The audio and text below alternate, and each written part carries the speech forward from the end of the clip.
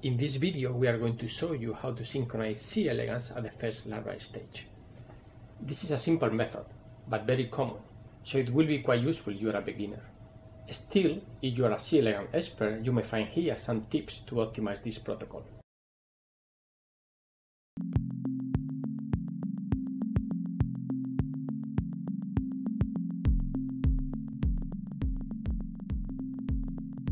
The basis of the synchronization of worms relies on the relative resistance of C. elegans embryos to alkaline hypochlorite solution.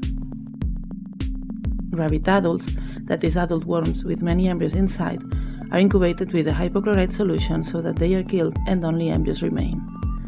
The second part of the synchronization is achieved by the lack of food, so that even though embryos hatch at different times, they do not develop farther than L1. The first step to start a bleaching protocol is to have worms at the egg-laying stage, and or several eggs scattered onto the plate. Use M9 to recover the adults.